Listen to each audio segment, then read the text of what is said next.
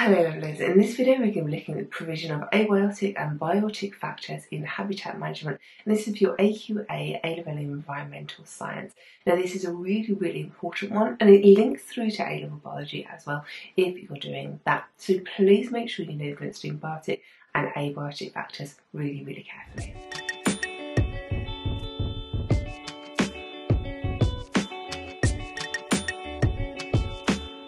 A-Level Environmental Science. Topic 1. The Living Environment. Lesson 12. Provision of abiotic and biotic factors in habitat management. We are now going to explore the decisions that need to be made when managing or creating a habitat to conserve the species that live there. In order to protect a species properly, you need to have a detailed understanding of the biotic and abiotic factors that they will need in order to survive and ensure that they are provided as part of the habitat conservation. Hopefully you remember from previous videos that abiotic factors are non-living components of an ecosystem, such as light, whereas biotic factors are the living components. Make sure those two terms are in your glossary. We are going to talk through a list of both abiotic and biotic factors, and for each one, talk about why it would be needed for survival and how we can ensure it has been provided in the habitat. Abiotic factors needed for survival and how we could ensure they are provided for in the habitat. Light is essential for plant species who require UV rays from the sun in order to complete photosynthesis, which produces sugars. Some animal species may rely on light in order to see prey species or recognise potential mates. The location of the habitat will be essential in ensuring that they get enough sunlight. For example, the poles receive much less than the equator. Furthermore, features such as tree cover can help provide shade for those that need it.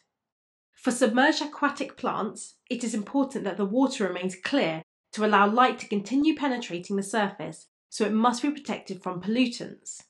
Having buffer strips around the water is a good method we can use. This is a strip of land between the water and a farm that is not cultivated, so reduces the chance of fertilisers running off into the water and causing eutrophication. pH. The pH levels of soil and water in an area should be as close to the optimum of the species you are trying to protect, which for a lot of species will be around 7.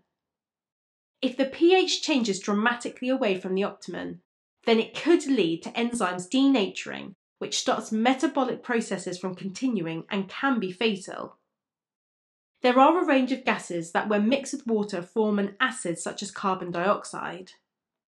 Furthermore, mines can release toxic acid mine drainage. pH of both water and soil bodies would need to be monitored regularly to ensure they were within the optimum, especially for species with a very narrow range of tolerance. Ensuring there are few polluting activities happening close to the habitat, such as power stations or mining, should help reduce the risk of this happening. It is important to note, however, that some plant species have optimum pHs that are further from neutral, and this can be controlled by the type of soil they are grown in. Those plants that require more alkaline soils will do best in soils on top of bedrock formed from chalk or limestone, for example. Water availability. Water is an essential part of any habitat. It plays lots of roles to all the organisms found there. In the most simple sense, it is important that any habitat has a plentiful supply of water, whether that be a water body like a lake or high precipitation rates and lots of water in the soil. If a species requires water for drinking, then it would be important to ensure there was a water body there that they could use. If the species were completely aquatic, then you need to ensure the size of the water body is large enough to accommodate the whole population. For some organisms, the water body may provide a food source, so again, features such as size and depth, for example, would need to be right for the prey species found there too. Sometimes, when talking about marine species, then water is the entire habitat, so in these cases, water availability isn't much of an issue. It would be more important to look at water quality such as pH and dissolved oxygen levels and salinity. Nutrients. Nutrients such as nitrates, phosphates and carbon are required by all living organisms to build biological molecules such as proteins and DNA. To illustrate the importance of this abiotic factor, we are going to look at plants. If designing a habitat for plant species, then it is important to look at soil fertility, as this will be the main provider of nutrients. If the soil has quite a low fertility, then it may not be able to support a large population of plants. Nutrients may need to be added artificially through fertilizers or by planting leguminous crops that fix nitrogen. However, it is also important to remember that too many nutrients can also be a bad thing. When inorganic fertilizers are used on farmland, they often end up running off and leaching into water bodies, causing eutrophication, which reduces the dissolved oxygen content of the water. A risk assessment would need to be carried out to ensure that this would not happen, as it would kill any aerobic species in the water. Finally, we are going to talk about the need for abiotic habitat provision. This means any abiotic feature such as rock, soil or sand, which will be required as a habitat, nesting site or feeding ground for the organisms being protected. Again, this will depend on the species being conserved, but also the size of the population in the habitat. You would need to ensure there was enough space for all individuals, so intraspecific competition is kept quite low. We don't want them competing with each other and some dying if it is an endangered species. A good example of this is seabirds requiring cliff space to build their nests. Biotic factors needed for survival and how we could ensure they are provided for in the habitat. Food availability. In order to release an organism into a habitat, it has to have the right food species available, whether it is a herbivore, carnivore or omnivore. Not only should the food species be present, but also in a suitable abundance for the size of the population. If the habitat is lacking in a food source, then it may need to be supplied by humans intermittently. For example, if the animal you are protecting is a herbivore, then we would need to ensure that the plant species it prefers are available.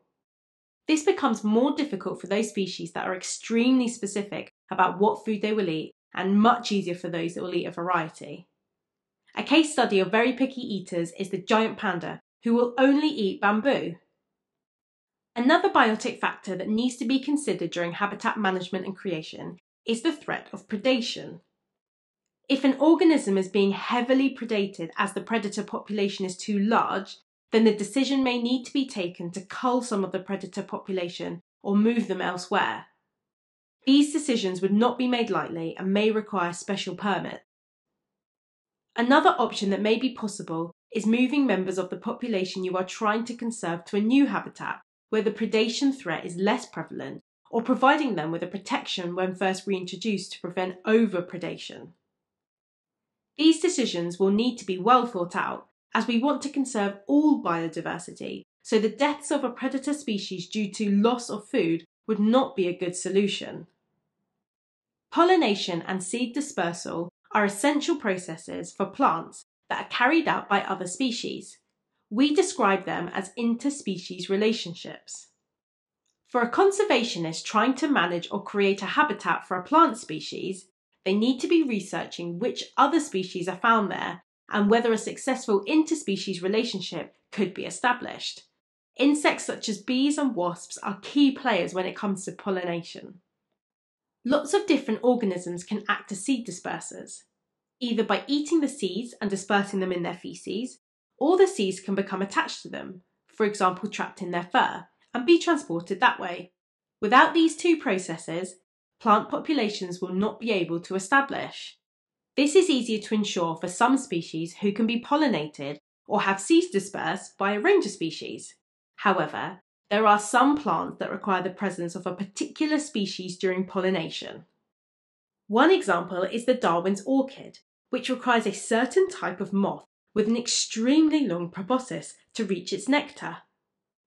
Living organisms can also provide a habitat to other species, such as trees, where lots of species build nests.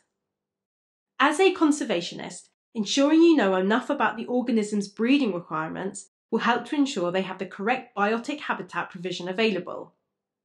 Other species may live in the nests or burrows of others. Some even live attached to the other species. In all of these examples, it would be important to ensure that species were available to form these relationships to ensure survival. We have seen that there are lots of considerations that go into managing or creating a habitat for a protected species. A lot of data collection and planning would need to be completed to ensure the habitat is as suitable as possible. Organisms that have less specific requirements are much easier to accommodate during this process.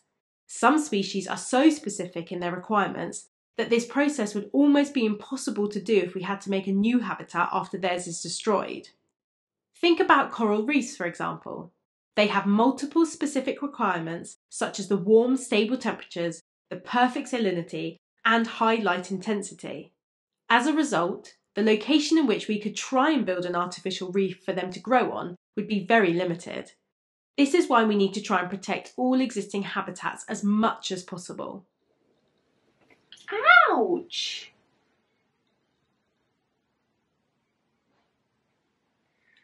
This is why in some videos I explain scratches.